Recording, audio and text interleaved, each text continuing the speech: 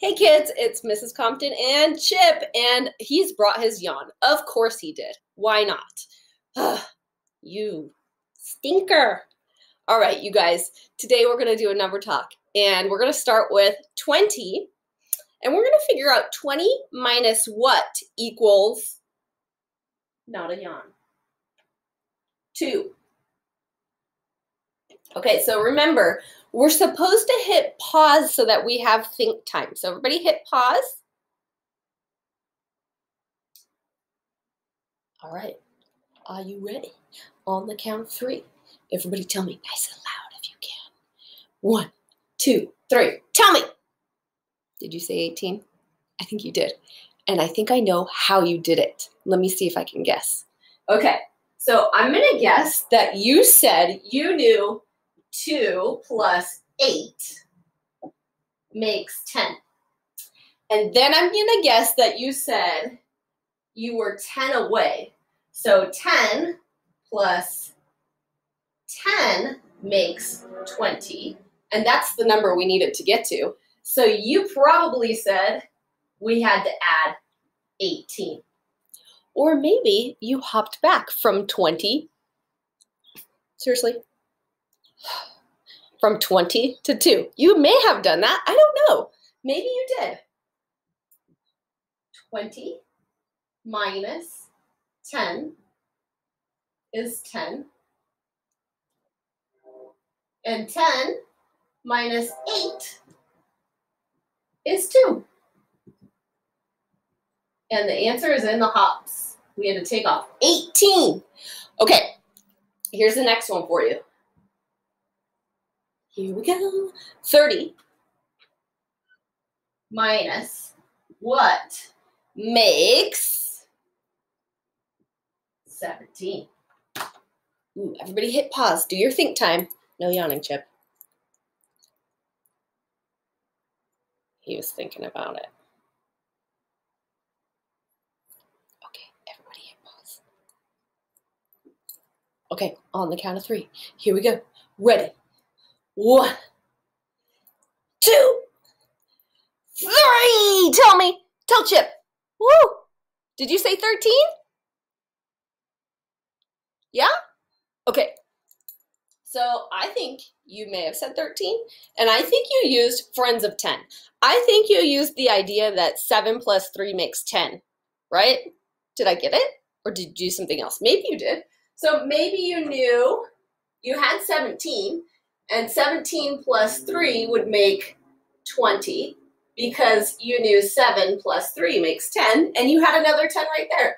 And then 20 plus another 10 is 30, so we had to add on 13, which means 30 minus 13 equals 17. Now, I don't know if you have a different strategy, do you? Maybe you thought about the blocks. Maybe you thought about how they might look if you drew them out in your mind. I don't know, you gotta tell me. Chip, do you wanna hear in the comments? Would you like to see people write to you? Okay, he said he wants people to write to him. He's fully awake this time. No yawning, right? Okay. So, are you ready to hear the story? We are going to be saying hello to Mrs. Tynan's class at Penny Camp. Hi, Mrs. Tynan's class.